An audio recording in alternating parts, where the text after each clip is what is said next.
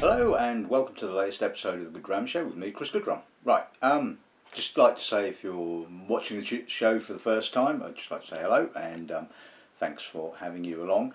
Why have I said that? Well, this week I've been kind of actively trying to sort of get more people interested in the show. You know, let more people know about what I'm doing. And the reason is that the other day Julia showed me this video. Of some woman with a silicone baby which poops itself. It's like, what? And it's had thousands of views, and it's like, is this what YouTube has all come down to? You know, people falling over dog videos and plastic babies that poop themselves. You know, it's like, please, you know. Oh, anyway, I was thinking my show should be having a lot more views than it actually is. This is kind of a public information film, you know. It's not, you know, I'm not some 13-year-old with a plastic baby going, ooh, look, it's so realistic.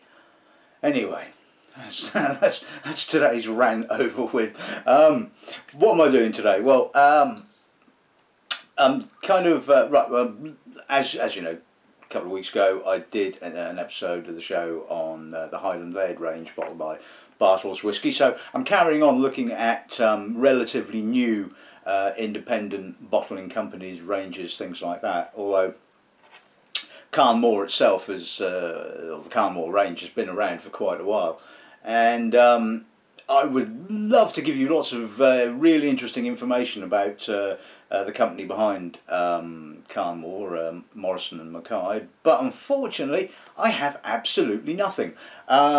I did send Finn the rep an email asking for some information, some history about the company, but I guess he's out and about and just didn't get it.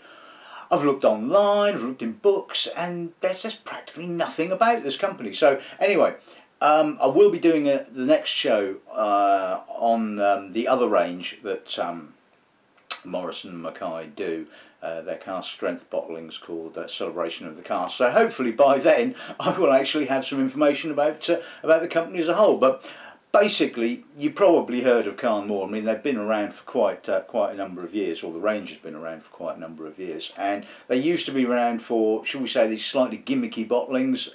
They did 20 cl bottles, and they had a range of vintage dated bottlings, and you had a little plinth, and so you had, you know, stuff going from what, mid 80s up to sort of 90 whatever it was at the time, and I never really tasted very many of them. I tasted a few, and some were good and some were bad, and there was always a sort of slightly gimmicky element about it. And I think a couple of years back now they decided to sort of change things around. I think they obviously kept the Celebration of the Cask range, because that's their single cask strength bottlings at you know, natural strength, which, you know, I think are exceptionally good, and introduced a new range of bottlings at 46% called Strictly Limited, which is what we're going to be looking at today, and following the standard sort of procedure, I guess, of most independent bottling companies. They're either single cask or probably a combination of a couple of casks, bottled, unchill, filtered at 46%, etc, etc, and pretty good value for money. I mean, with the exception of maybe the Caol and a couple of the slightly more older age statement bottlings that are in the range, they're in and around the sort of mid 30s, early 40s you know, pounds per bottle, and I think a really good value. So that's going to be today's tasting, looking at the Strictly Limited range. So as I don't really have any history or anything else to tell you about, I'll just introduce this afternoon's sort of lineup.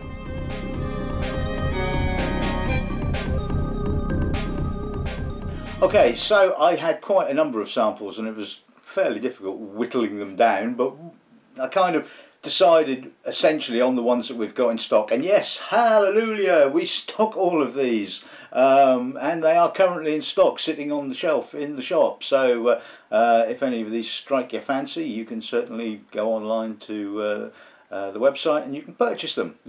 Big hint there. Anyway, we'll kick off with the Tamdhu. This was aged in an American oak hoggy, distilled in 2008, bottled this year, thus making it 7 years old.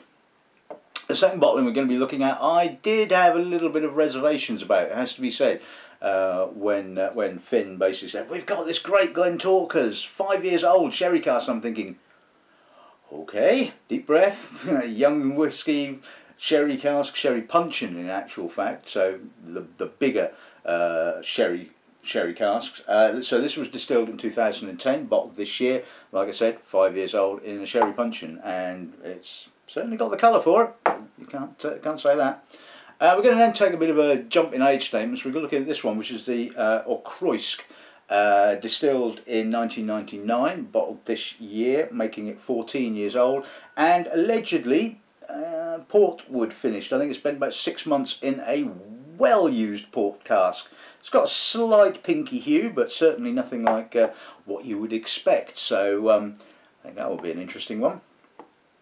The fourth bottling we'll be looking at is an American oak aged Dalmore. Now, you probably know, I've said several times that American oak aged Dalmore can be a little bit strawy, a little bit, you know, and but you know, we shall see what this one's like. It was distilled in 2000 and bottled last year, thus making it 14 years old. And then another Ledaig. Good God, you know, another one. And well, as we stock it, I think that's kind of given the game away about what I think about it, but obviously I'll explain that when we taste it. This was aged in a sherry puncheon, but if you look at the difference between the Glentauchers and this well-used sherry puncheon, no colour virtually whatsoever. This was distilled again in 2008, bottled this year, thus making it 7 years old. So, 7-year-old Ledaig. Okay. And finally, we get onto the peaty one. This is Caol, aged in a bourbon barrel for 8 years, distilled in 2006, bottled last year. So an interesting little lineup. I think you'll agree. So I think it's time to start with the Tamdhu.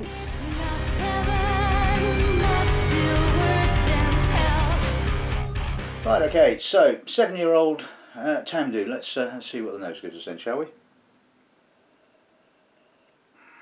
Now that is nice. That's a lovely spey.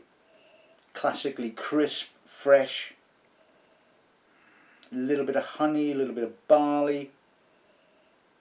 There's a slight spirity element to it. I mean, after all, it is only 7 years old. A little bit of vanilla. But it's the freshness that I like, and that is one of the things I love about Tamdhu, and one of the things I didn't particularly like about the distillery bottling. I think 10-year-old, what? Too much sherry, too flattened, you know, lost the freshness. And when you think about Tamdhu, this is what you want. You want sort of like that lovely, crisp, white fruits, a little bit of barley, little herbaceous note. It's just a very lovely, summery kind of whiskey in actual fact. So, yeah, really very, very enjoyable. Certainly the nose is, anyway. Palate.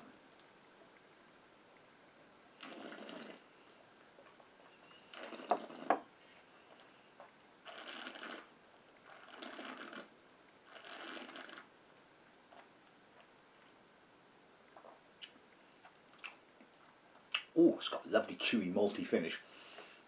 Vibrant, fresh, alive, white fruits, a little bit of honey, a little bit of herbs. It's got a lovely, intense citrus note on the middle, and gives, and again, that kind of reinforces that sort of freshness and that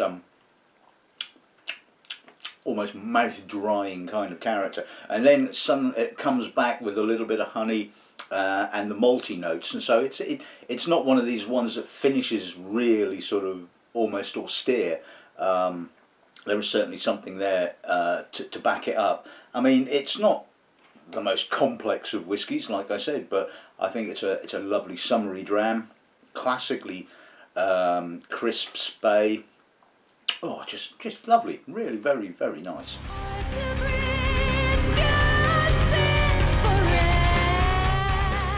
And one other thing I should say about it in actual fact is that it's not particularly expensive either, you know, so brilliant value for money. Anyway, on to the sherry Glentauchers. 5 years old. Okay, let's see. Yeah, there is a lot of kind of pruny, winey, dried fruits, but the sort of, now I know Glentauchers is a Speyside, but it's always kind of had more of a Highland character to me. It has that granity, minerally character which I bang on about in Highland malts, and it's definitely got that. I mean, yeah, there's quite a lot of herbal notes. There's a, you know, there is a lot of sherry going on, as you would expect, but you know, Glentauchers is just kind of punching through it, and it's that lovely sort of Highland characteristic. Bit of raisinated fruit, very clean, I hasten to add. Absolutely no sulphury notes, no off notes. Yeah, that's lovely. A little bit of honey coming out, dark treacle, sort of darkening, shall we say, the aromas with as they're spent time in the glass. But again, like I said, really herbal, and that's obviously all coming from the sherry puncheon. Pal?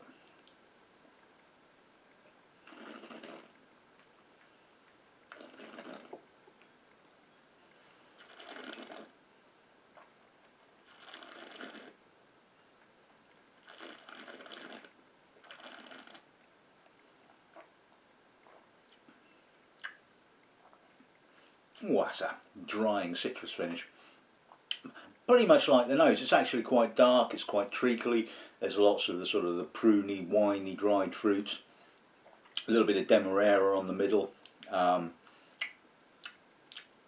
then suddenly in comes the sort of the hints of the spirit character. A bit of barley, the sort of the minerality, the citrus, and it suddenly goes whoa. The mouth suddenly dries up, and then after a while the kind of like the treacly notes kind of creep back in. A little bit of dried citrus rind, a little bit of smoke as well. Yeah, it's actually really pleasant. It's got some lovely progression, which is what I always look for in a whisky, and I think it certainly has a little bit more character than just being a blanketed sherry kind of monster. So yeah, and again, not particularly expensive, so if that's the sort of thing that floats your boat, then worthwhile picking one up, I think.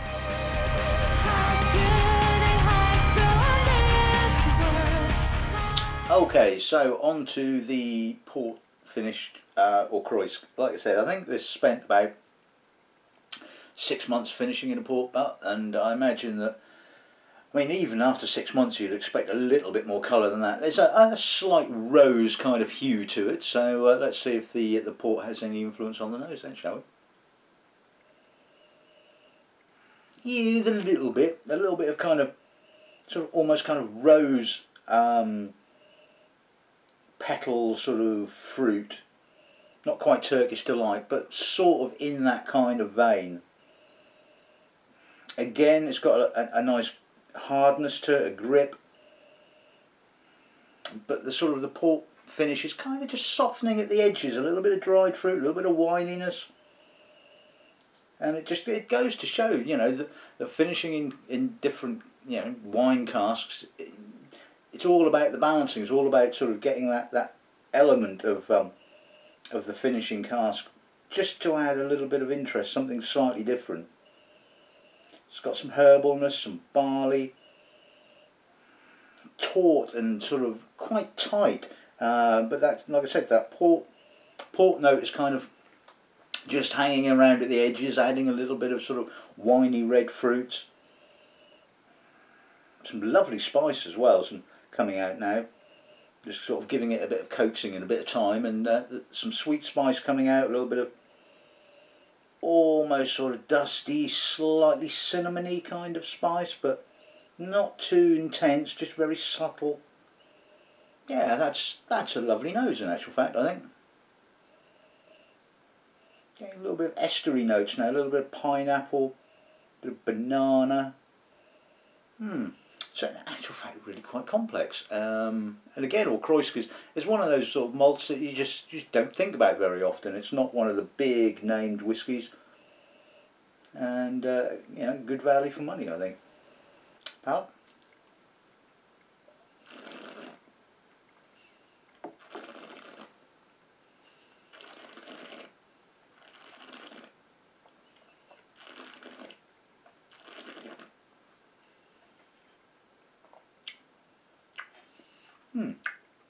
Lovely Highland finish, granity, crisp. What more do you want, you know? Opens up a little bit sweet, a little bit of sugariness, a little bit of syrup, and there's some light winey dried fruits, and you're suddenly thinking, well, this is a bit, and then, like with the Glentauchers, it progresses really nicely. The malt comes through with that sort of Highland character, the sort of granitiness, a little bit of light honey, some barley, and that's how it finishes. And yeah, okay, the port is kind of more up front, so like I said, you're kind of getting that first, and then once you're kind of into the body of the malt, so to speak, you're not really picking up those notes quite so much, which is understandable judging by the colour and the suppleness or subtlety of it, shall we say. So, but again, really very, very enjoyable. A lovely malt. What more can you say?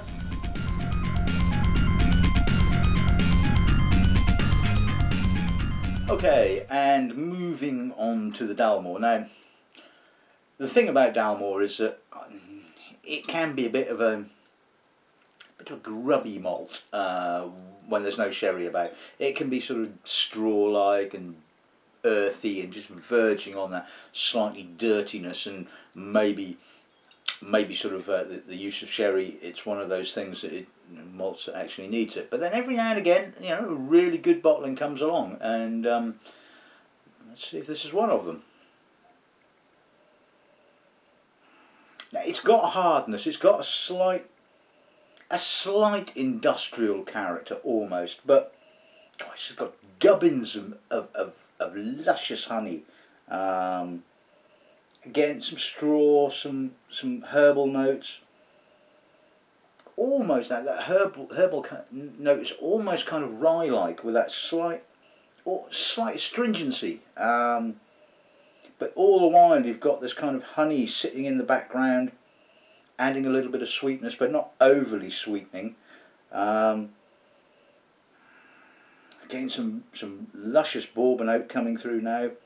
Really creamy, vanilla, toffee. Lovely, absolutely gorgeous. And this is, like I keep saying time and time again, with all these kind of distilleries that have a slightly industrial style, what you want is something else there, some sweetness, just to kind of balance it up, because that sort of industrial character in itself is not exactly unpleasant, but when it's all, that's what it's all about. That's when the main focus is all on this the industrial character, like sort of, you know, Dufftown and others of that kind of ilk, Feta Cairn, for example. It's a bit tiring, shall we say, but this has certainly got, you know, quite a lot going on for it. It's got a quite a freshness to it, quite a youthfulness in actual fact for something that's you know, coming on for mid-teens. And the sweetness is building, and you're starting to sort of pick up more on that the honey and the slight crystalline, sugary kind of note, which kind of overrides the whole sort of slightly industrial character of the spirit. So, yeah, interesting. Yeah, a bit of almost kind of sort of green fruit, possibly. You know, slightly tropical green fruit. Palate.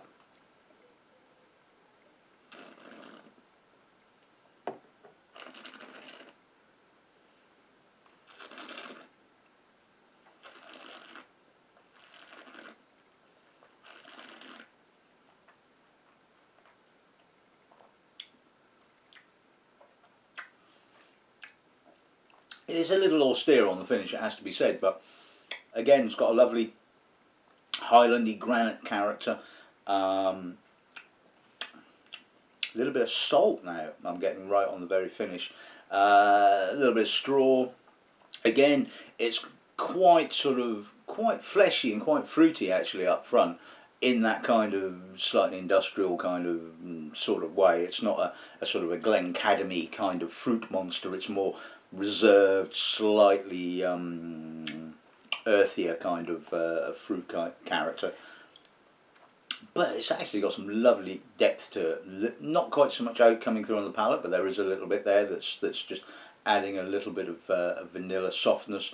But that's got a granity finish with a little bit of a honey character, a little bit of almost acacia honey, but not overly sweet, because the sort of the granitiness is kind of keeping the sweetness to a certain extent at bay, but it's kind of just there right on the edges, so it kind of takes the edge off the slight austerity of the finish. So so yeah, that's like that. That's good.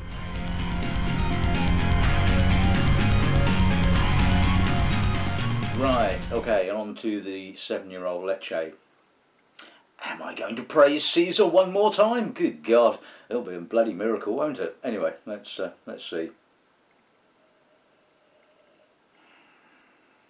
Fishy, briny, sweetly peated. There's a touch of distillery character, but just a smidge. A bit of coffee. Very, very coastal. Like I said, lots of briny notes. Some intense, youthful peat. A little bit of medicinal. You know, for 7 years old, really complex. Maybe this was the first run after they cleaned out the stills. Who knows? There's even a little bit of barley sweetness as well. I mean, you know, it just goes to show, doesn't it? You know, that distilleries can, you know, even when they do produce, or have a history of producing somewhat suspect whiskey, can produce a good one, and you just wish they'd do it all the time, because this is good. This is what Ledaig should be like. Not hugely peated, but enough. Coastally, slightly medicinal, like I said, but with a bit of sweetness. You know, almost elegant, dare I say it. Palate.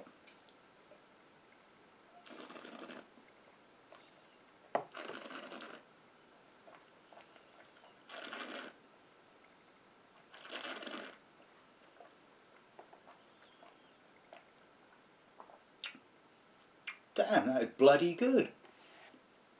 Opens up with loads of sweet barley and soft smoke.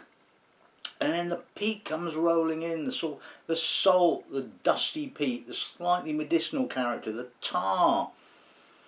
Yes, there's a little bit of a cardboardy note, I will not deny that, but it's all kind of sort of wrapped up in the sort of oily, peaty kind of character.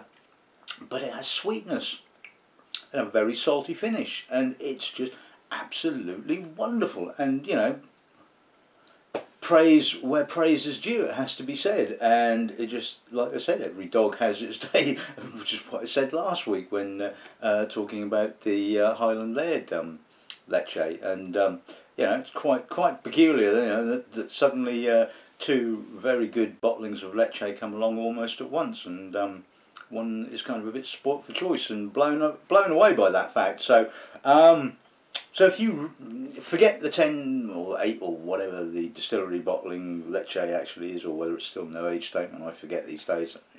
I don't really pay a great deal of attention to those sort of things.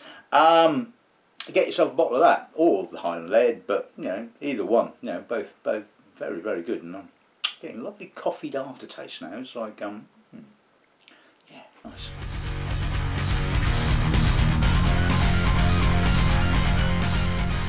And finally, the second of our peated malts, the 8-year-old Caol, All American Oak. Let's see what we get. You know, quite old schooly Caol with that sort of herbal, fresh menthol, maritime kind of character. A little bit of oil, a little bit of vanilla, but it's all under control. It's not like the modern style of Caol, which is very oily and, yeah, not unpleasant. But this is how I like my Caol. Crisp, fresh, bit of medicinal notes, bog myrtle, some manure, a little bit of supporting oak. You know, it's It's just a classic, it has to be said. Just a very, very nice bottling of Caol. God, I love that manure carrot note, it has to be said. Sort of slightly coffee accent to it, you know, coffee manure, you know. Yeah, that's a good nose, I like that. But there's a bit of sweetness there too. There is a bit of barley, you know. It's not all kind of poo, shall we say? So palate.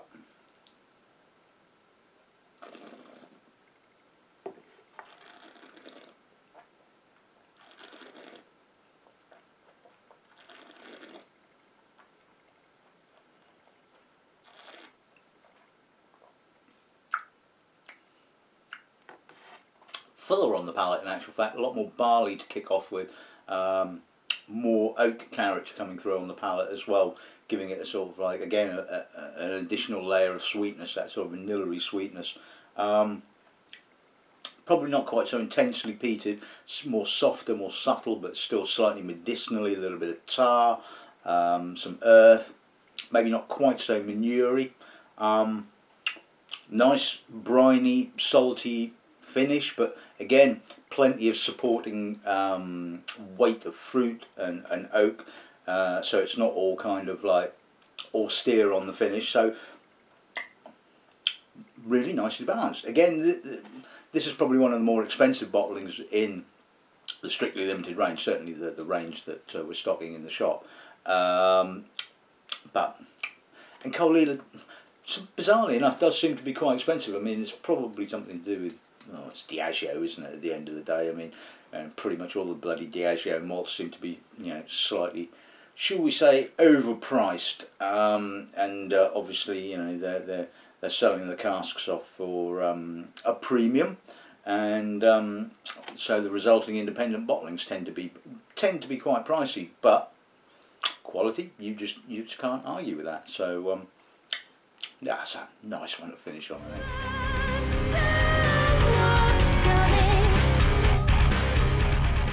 Okay, so let's sum this little tasting up. You know, I'm really impressed with Carn Mor.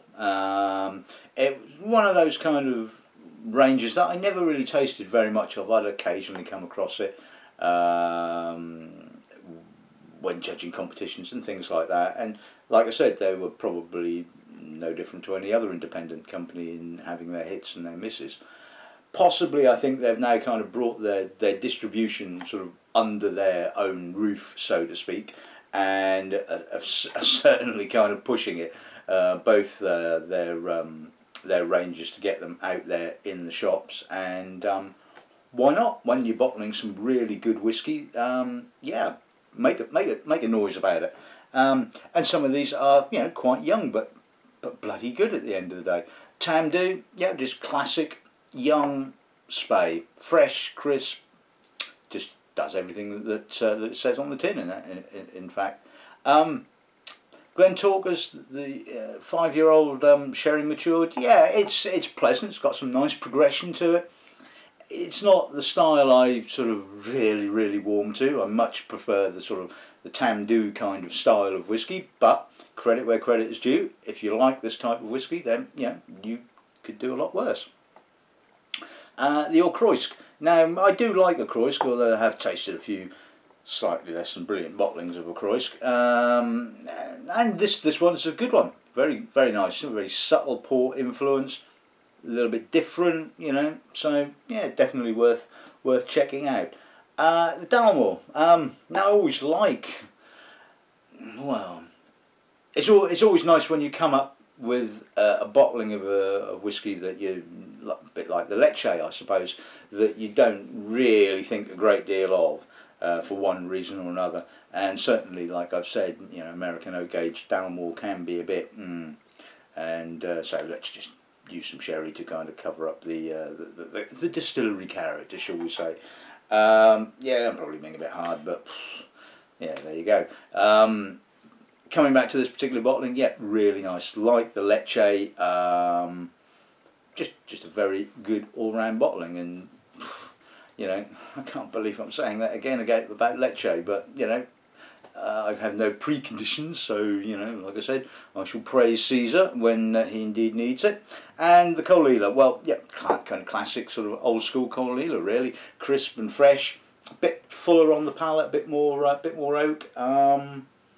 But I think sort of all round, you know, a really impressive range. And you know, when I tasted them, I thought, you know, definitely need to find some room on the shelves and just shoehorn them in somewhere, because, you know, there's some great bottlings at a very, very good price. You know, mid-30s for, you know, an independent bottling. Yeah, pretty good. So it's, I suppose, in line there or thereabouts with sort of like Hepburn's Choice range and the other sort of ranges of that kind of style. So yeah, really very, very good. That's basically about it. And so I'd just like to say, you know, big thank you for watching this episode of the show. And there are absolutely no silicon babies here whatsoever.